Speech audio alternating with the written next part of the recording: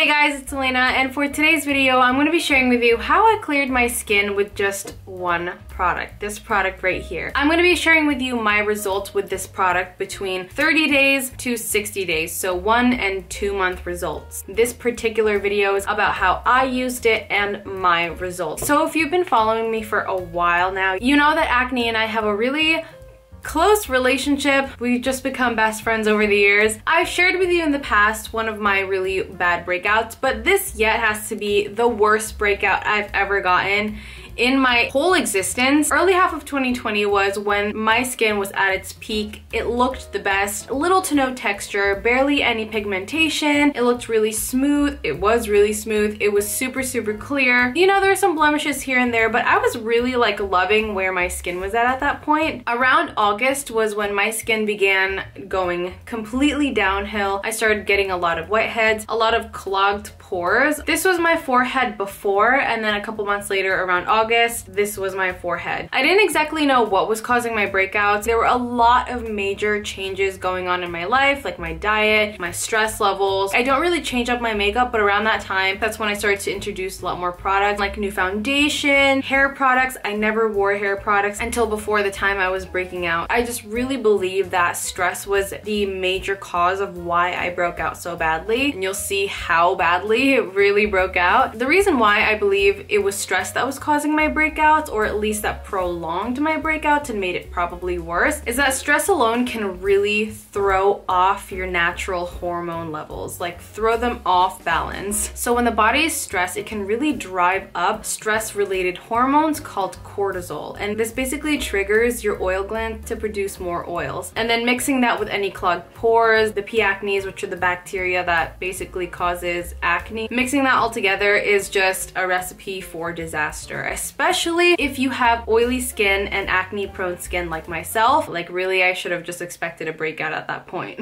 Stress can really weaken the body by weakening your immune system, so it's more susceptible for development of any diseases, of any sickness. This also leads to inflammation and aging because the body has a harder time protecting and preserving itself. So taking acne, it can actually make your existing acne worse. So even though there's not enough studies that stress equals acne, there have been a lot of studies done that supports a very strong link between an increased amount of stress equals an increased risk of acne. So despite knowing all of that, I still have that one problem of getting rid of basically the worst acne I've ever had in my life. I know that sounds really dramatic, but it was the worst breakout I've ever faced in my life. I didn't take immediate action because I think subconsciously I wanted it to get a little bit worse, so I can kind of see and experiment which products would actually work. After 3.5 to about 4 months of just letting it be and using the generic products, I didn't see any improvements. I actually thought it got worse, which it did. Not that I thought, it did get worse. It hit about 4 months. This was the worst my skin has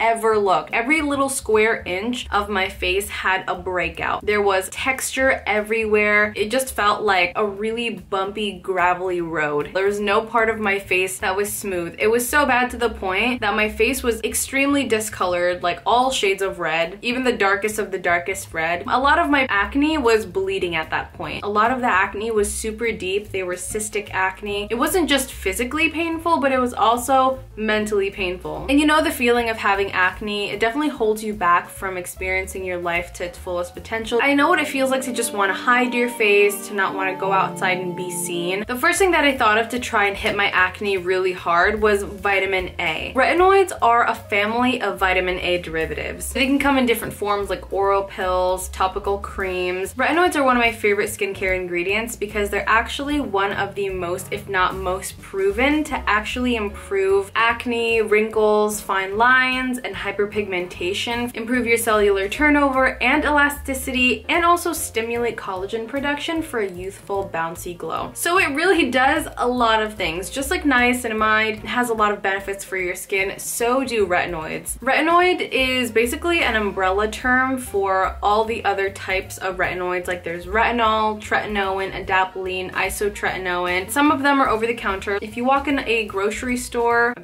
if you walk into a drugstore and and you walk into the skincare aisle, there's a 10 out of 10 chance you will find a retinol product. But when it comes to retinoids like tretinoin and isotretinoin and adapalene, you're probably not gonna find any except this one, because this one was just approved by the FDA back in 2016 to be sold over the counter. Retinoic acid is actually what improves your skin. Most retinoids need time to actually convert themselves into retinoic acid, like retinol needs time to convert itself, but retinoids like tretinoin and adapalene don't need as much time to convert into retinoic acid. That's why they're so strong and effective. I really believe in the power of retinoids because it's just proven itself to be a really good skincare ingredient, not just to many studies out there, many people out there, but most importantly to myself, because I actually get to see the results with my own eyes, and I will be sharing with you my results. Today we're going to be focusing on one specific retinoid, which is adapalene. Adapalene is primarily used as a topical treatment for acne by helping decrease inflammation and swelling, and also giving you that boost of speeding up your cellular turnover. So the product that we're going to talk about today is the Differin Gel Adapalene 0.1% acne treatment. Differin Gel has been around for 20 years and actually was a prescription only medication up until 2016. As for ingredients, this is not really a product that has multiple different kinds of ingredients to help benefit your skin. The main star of this product is the adapalene. The rest are basically just carriers to help spread the adapalene around the skin. It's a very one-purpose product to help calm and heal any acne that you have, to also benefit the skin with lightening any hyperpigmentation, overall evening out your skin tone, shortening the lifespan of any existing acne, and preventing acne before it actually forms. So this is a very, very beneficial product for those who have acne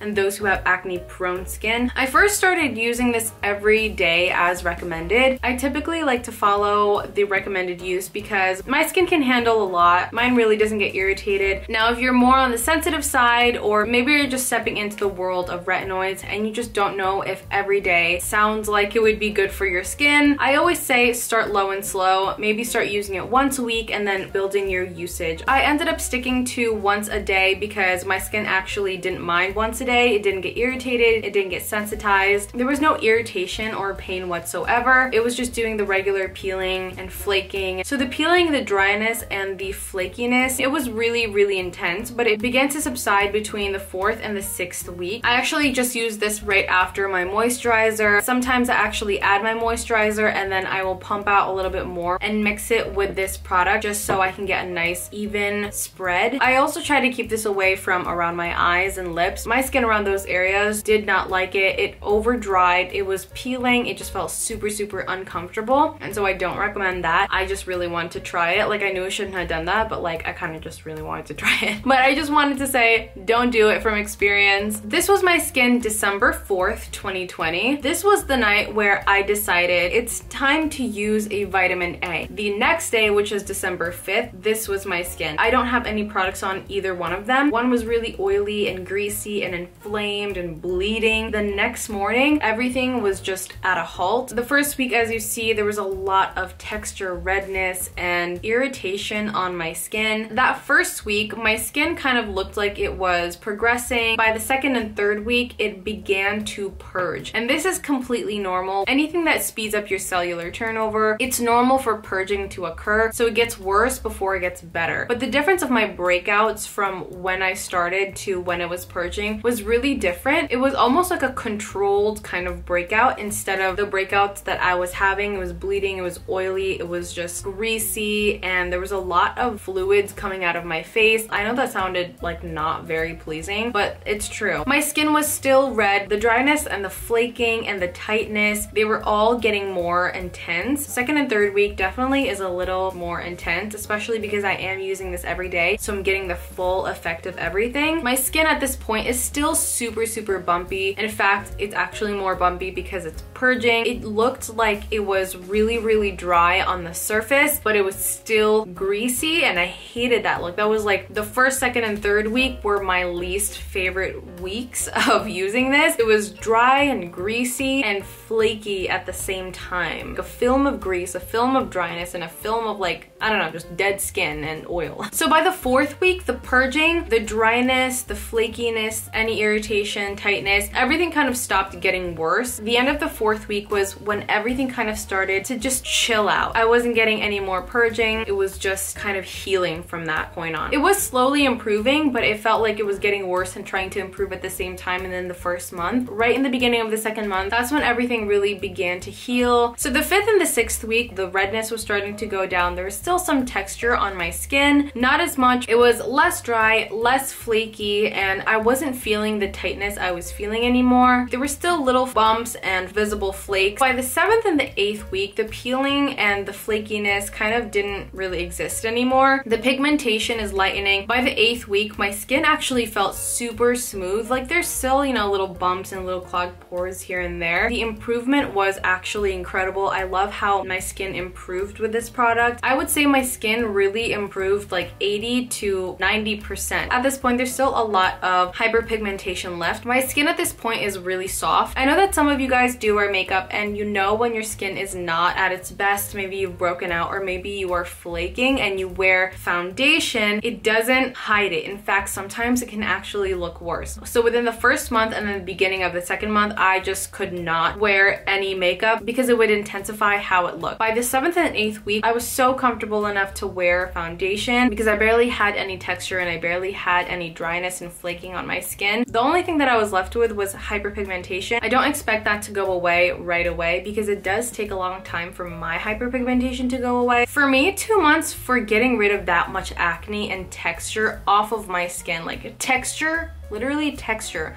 off of my skin within 2 months is actually very shocking. And for some of you who's thinking 2 months is too long, with the severity of my breakout, there was nothing that was gonna cure my skin with a week, not even 2 weeks, and probably not even 3 weeks. I don't expect my deep hyperpigmentation, I'm talking like the ones that were cystic, left a mark, like a very dark mark on my skin. I don't expect those to go away until like maybe 6 months into using this, and that is completely normal. Hyperpigmentation is the one that takes the longest to heal from your skin. Now my skin feels amazing. Nothing hurts on my skin, which was the goal. 2 months for me is literally nothing. I am at my 10-week mark of using it. My skin looks really good at this point. Don't expect it to work right away. After 2 months of using this, I actually haven't seen a lot of breakouts on my skin. And I do break out often. I don't really break out as badly anymore as I used to. I'd get a lot of cystic acne right here before my time of the month. This product justified why I love vitamin A so much. Like, thank you for existing. That's it for today's video. Make sure you stay tuned for the next video where I talk about how to actually use this instead of just talking about my experience. I really want to go more in depth about this product and vitamin A in general,